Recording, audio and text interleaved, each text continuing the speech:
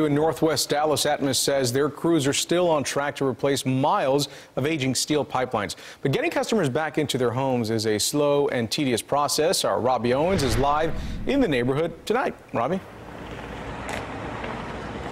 Well, Ken, we've been in that neighborhood, so we know that crews are still working around the clock on those underground pipelines. But Atmos today telling us that the biggest obstacle to making these repairs is completing the repairs to piping to the customer homes. And that's what these crews are doing now.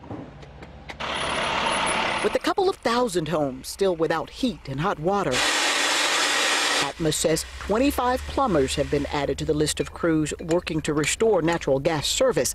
They're handling customer line repairs. I don't see it happening for weeks. Jimmy Carnes is a general contractor and lives near the impacted area.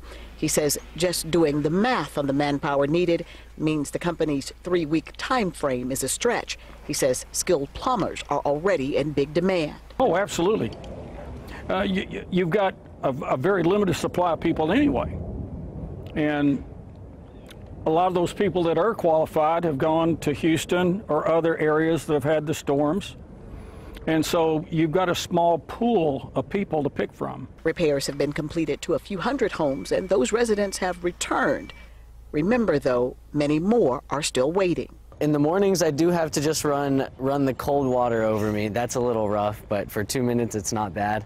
And then in the evenings, I just shower at the gym. Keegan Ray says the Atmos reimbursement has been fair, so he has no complaints, just questions about how long the repair work will last. I don't know, 10 days might be tough. I see a lot going on, and it's all day. It's all day. It's been going on all day and night, so.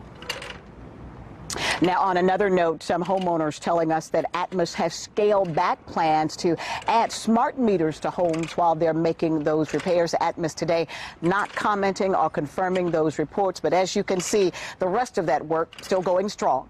Reporting live in Northwest Dallas, Robbie Owens, CBS 11 News. All right, Robbie, thank you.